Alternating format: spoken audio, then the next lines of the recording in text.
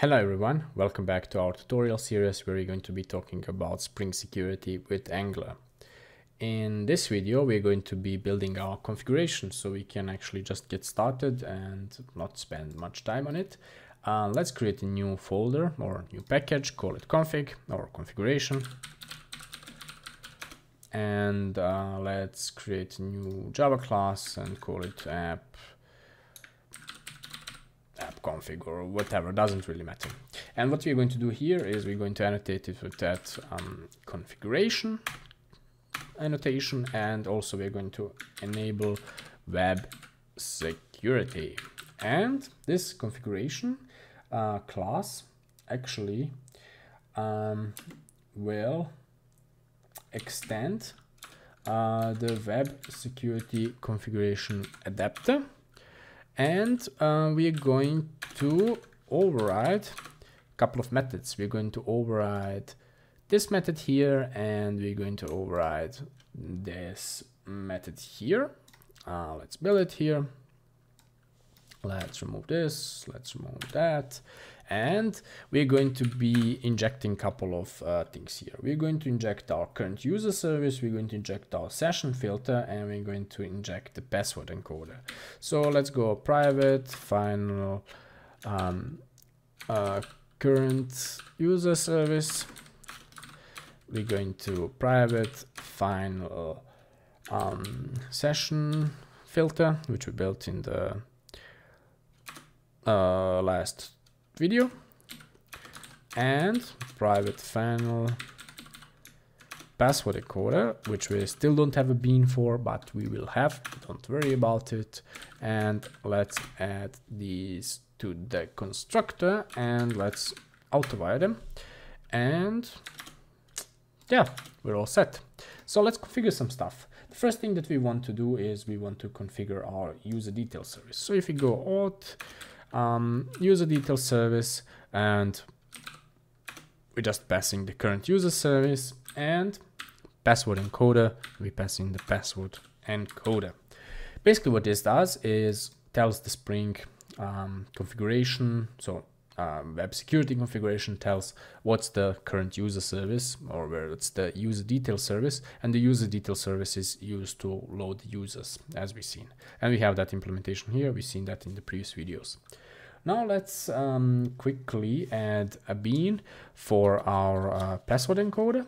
So what we're going to do here is we're going to go at bean, and we're going to go, oops, public encrypt, whoops, it's called the bcrypt password encoder, and we're going to return a new bcrypt password encoder, and that's it. That's all we need to do here. And now we're going to do the HTTP configuration. So what we're going to do here is HTTP equals v.cos, and then we're going to disable the CSRF,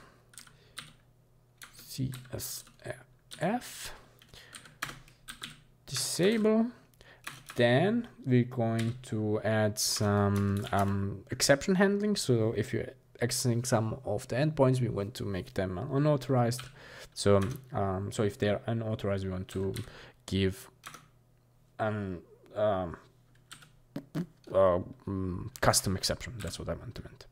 And we're going to do authentication entry point, and in this entry point you have request, response, and exception. And what you can do here is request response send error, and in the error you can see TP servlet response st unauthorized. And you can also, let's get message, so you can also add a message, and it's complaining about something. Let me see what. we need here dot end, and that's it. So basically what we are saying here, if there is some exception, yeah, let's send an error so that we know that it's unauthorized. If you would not do this, you would get still an error message, but it would just be a bit strange and you wouldn't know if you're actually authorized or not. Okay, then let's take the HTTP again and authorize some requests. Basically what we want to say is end matches, we're going to say if it's API slash login, we are going to permit it. So this is one of the public endpoints, which is permitted without any authorizations, and any request needs to be authenticated.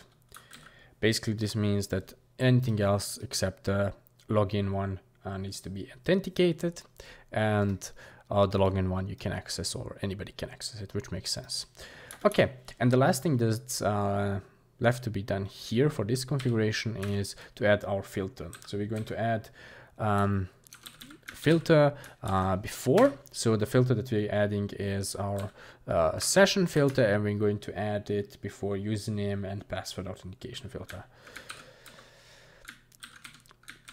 Authentication filter class. Yep, so this is it. So we're going to add this filter before this one, which means that every request that we make is going to go through this filter, and we're going to do all of the stuff that we implemented there. And that's actually it for the configuration here.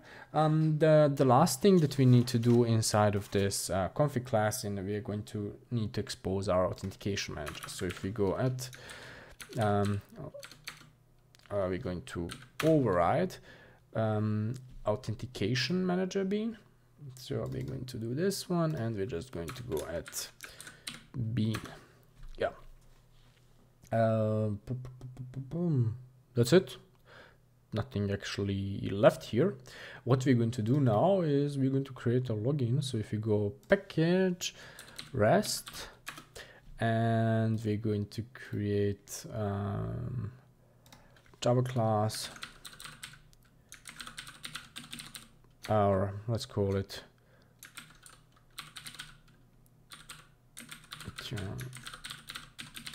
controller.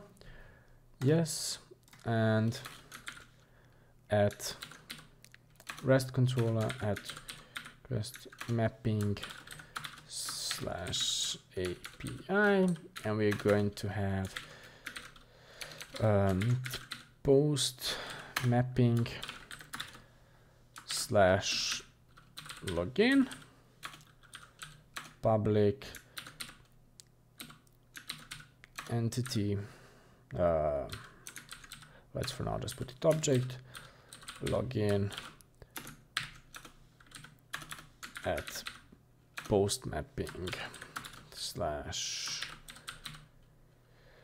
actually wait, let's implement logout a bit later. Let's do login first. So with the login, we're going to take in something first. So let me just create it here. Let's create a new package called DTO. And inside of the DTO package, we're going to create two DTOs. User DTO, with the user DTO is simple. It has private string username and private string. So the user DTO is, we're going to generate a getters and setters. The user DTO will be used from the front end to send it here. And we are going to also have a response DTO. And the response DTO is just going to create contain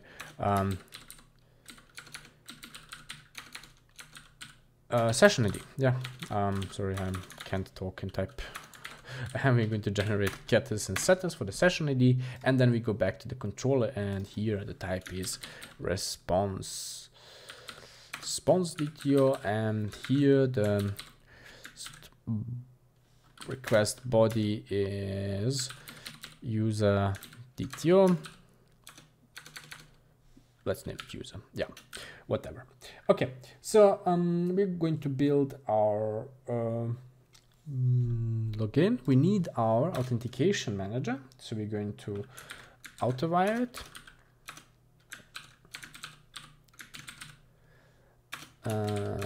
Yeah, so we have the manager here, and what we're going to do is manager authenticate new username password authentication token, and to this we pass in user get username and user get password.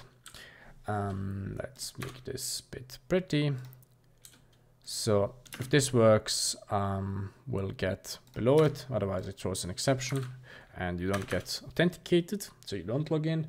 And we're going to also auto-wire public, what we didn't call this session registry, session registry. So we're going to use the session registry to this is not our session registry, this is something else. Ours is called in-memory session registry. Let's implement that one. And session registry register session for user get username, and we get session ID, final, and then just return response entity dot okay. And we're going to pass in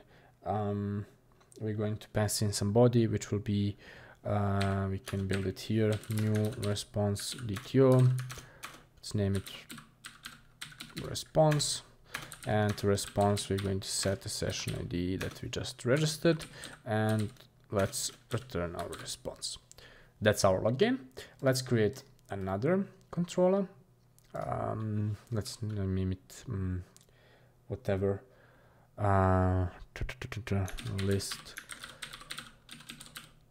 list controller, and let's copy this part here.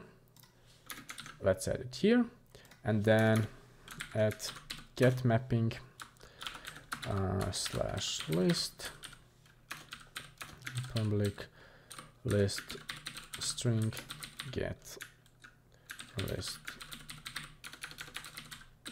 just get list items. So this is this controller that we're just building is just going to be used as a demonstration, so that we can see that some endpoints are authenticated and some are not. So we're going to return a list of some items here, blah blah. Basically, if we start our application, we should be able to see it in action. So what we did now is we have built our controller, we have built our configuration, everything should work. So if we start it and we try to access it, oops, we get an error.